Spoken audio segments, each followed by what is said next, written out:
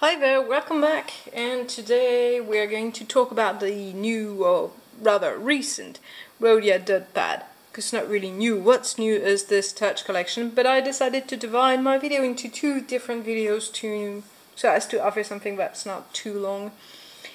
So let's hope I won't be disturbed this time, because we've got a new member in our family, and that member is a bit intrusive. But let's try and start right from the beginning. So I'm not only going to show you the Rhodia Dotpad, the ones I regularly use and why I use them. And that's going to be interesting because basically I use two different formats, which is the number 16 and the number 19, and I'll explain you why. First, let me tell you that some of the things I'm going to show you are still in blisters because I buy them in bulks, because I like them a lot, and so I buy a lot of them and I use a lot of them. So let's start with the beginning, which is the small format. So as you can see, I got the dot pads in the two colors it comes in, the black and the orange, the traditional orange color from Rhodia.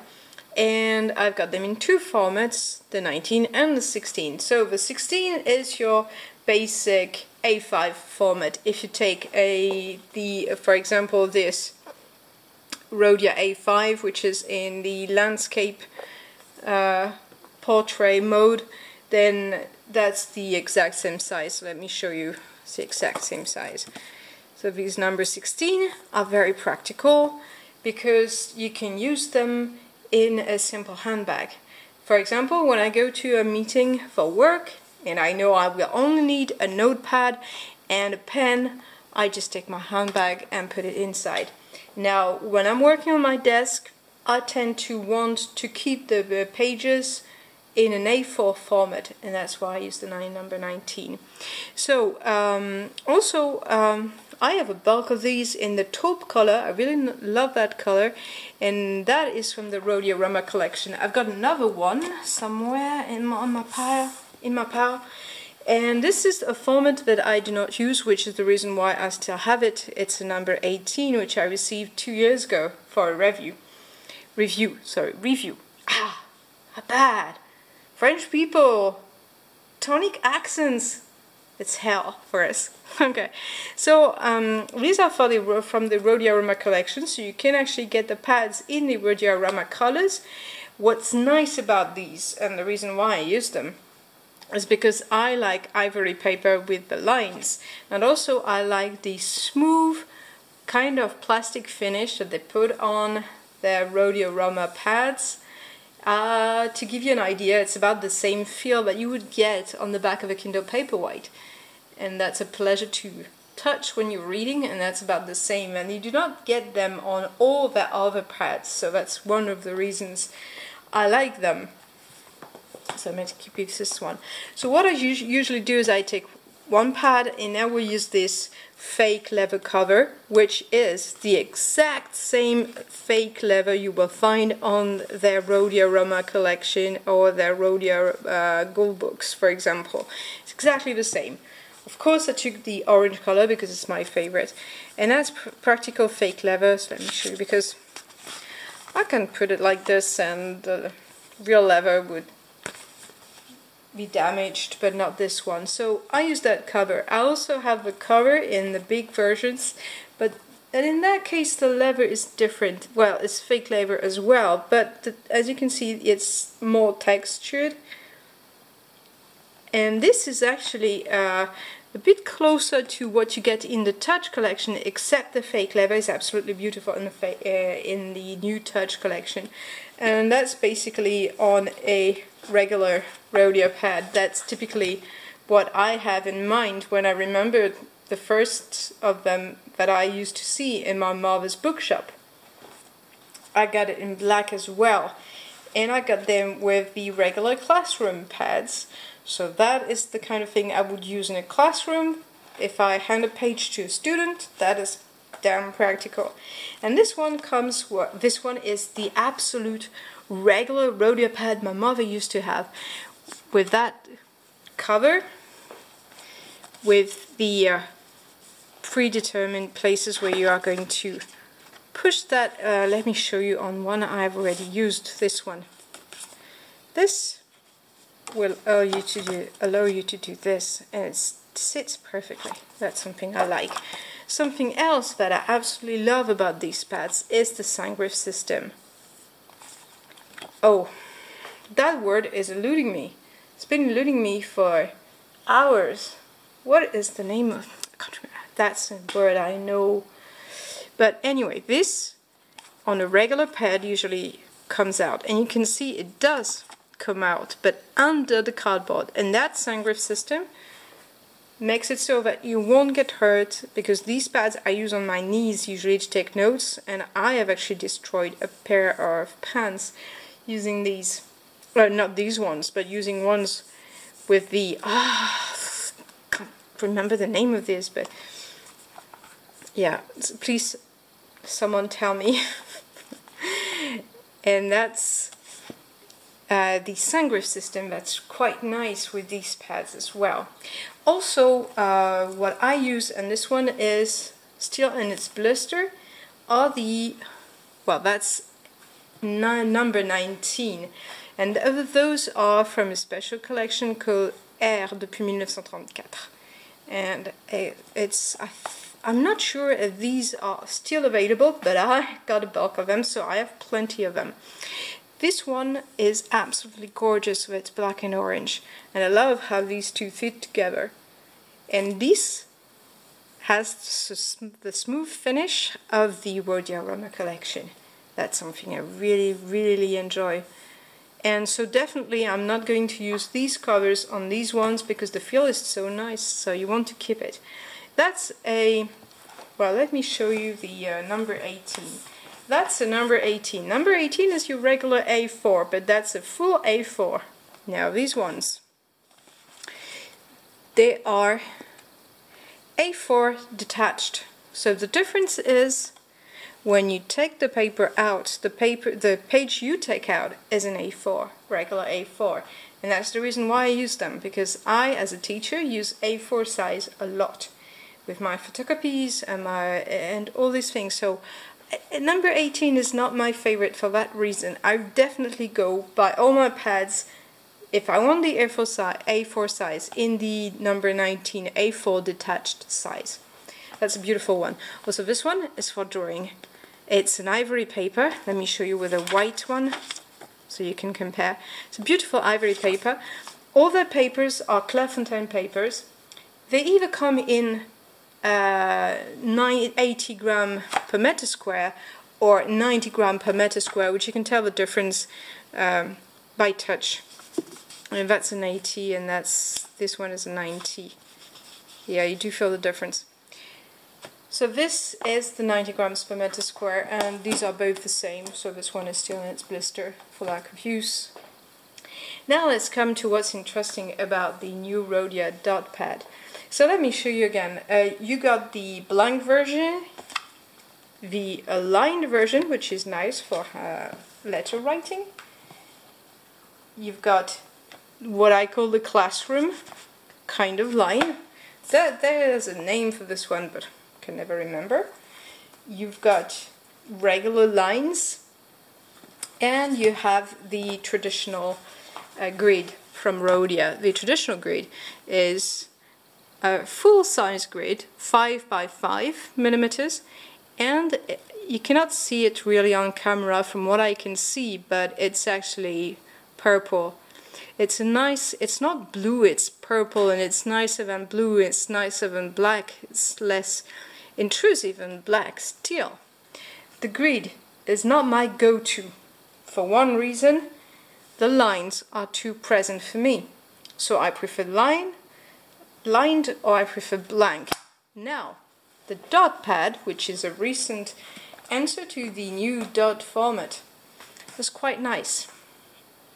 The person from Rhodia I had on the phone told me that the Dotpad made no sense when she wanted to start the project in France, because we were long in France to move on from the regular grid or regular lines, which are not your regular lines.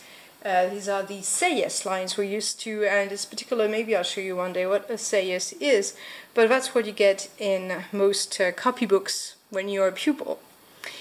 And so the dots were not obviously something people were used to in France, and so starting a line called the Dotpad offering a dot grid was not something quite obvious for us in France, but it was before even that it was real success in Anglo-Saxon countries. So that's an interesting choice. Now, in terms of colors, there's also something interesting about this. Now, if you look at the regular block, it comes in orange with the nice Rhodia logo, which takes a huge place on the pad, which was something new at the beginning of the 20th century. This turns into a white one, and there's a reason for this. The reason for this is that at the beginning there was only the Rhodia block in black. So to be quite a modern move, it was Dotpad with a dot grid, offering all the comfort of a Rhodia pad, but only in black.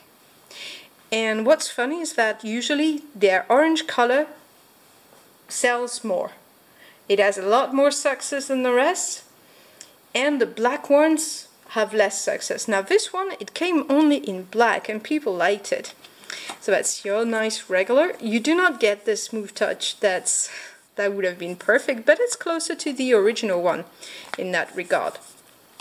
So there you've got many different sizes. That's the thing with the Rhodia pads. You get them from that tiny size to an A3 size. So if you want to write large sheet music, for example, for piano pieces, then you can do that on an A3 size. Right, and so you got the sans serif system. Of course, they kept the regular aspect of the pad, but what they offered now was, we just bought something and I needed the measurements. So that's the practical use of the grid. So let me show you the original grid, and there you will see the difference between the dot grid and the regular grid. There we go. So from a distance you see how intrusive that kind of grid can be. It's a choice. It's not unpleasant to write on, but still it's quite present. Now you almost do not see the dots because these comes in purple lines and these comes in light grey color. Fact is, you can Xerox these, you can scan them, you can photocopy them, and you won't see the dots. And there you see them. Up close, you see the grid. There you almost do not see the dots, but you do see the grid. And that's the thing. Now these are little square of 5 by 5 millimeters. These are squares of 5 by 5 millimeters. You just have to connect the dots. Actually, that's a game from when we were kids, connect the dots. Here you can connect the dots. So of course you have your geometrical patterns inscribed on these. You can easily trace a cube because you've got all the lines, and also you can do circles in these easily because you've got the dots helping you find the geometrical shapes because of the way our mind works. And so that grid is as useful as the regular full grid, and it's very discreet.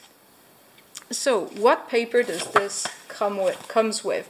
It comes with a high grade vellum paper, which is Clairefontaine paper, and it's 80 grams per meter square. So which means it's a bit lighter than other pads. That was an 80 gram, the Rhodia are 90 grams, the ones from the Air Collection are 90 grams as well, which I really like. I think it's a nicer feel, a bit thicker paper. So that's 80 grams. As to how it behaves with ink, so I used that Pilot pen, which is my favorite go-to pen, with Poussière de Lune by J. Herbin. And as you can see, the paper is nice and white. Let me show you the color, because in this one it comes with the dot grid as well, but it comes in an ivory color. So let me show you the difference. The grey dots come stronger out of the ivory paper for some reason, They are the same color exactly, but it's an effect of the mind, of course. And what's funny about impressions on paper is that this white paper comes out a little gray because of the gray dots. Now, if you take these ones, it comes out a light blue, which you can see. The paper is whiter on this one than on this one. Or maybe it's the same color, but the impression you get is that there's a bit of blue on this one.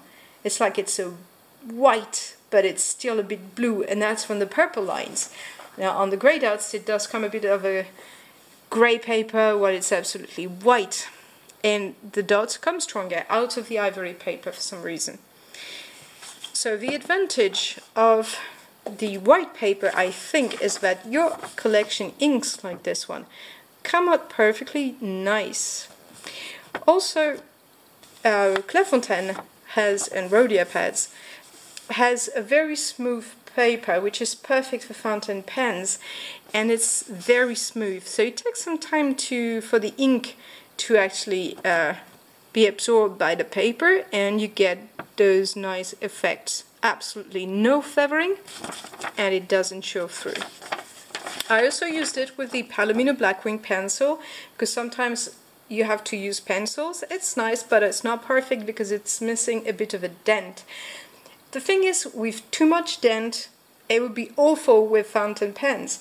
Now, if you want your paper to be well, or do well with a fountain pen, then you have to make a compromise. But it still works nice with a pencil. You've got the pencil touch test, which I use sometimes. Yeah, my dear. Oh, that's the new member in our family complaining that she's alone. Yeah. Oh, little rouge. Yeah. Okay. Yeah, wish Dr. Mabel. That's the pencil touch test. I use this sometimes to draw. That's absolutely perfect. Very easy to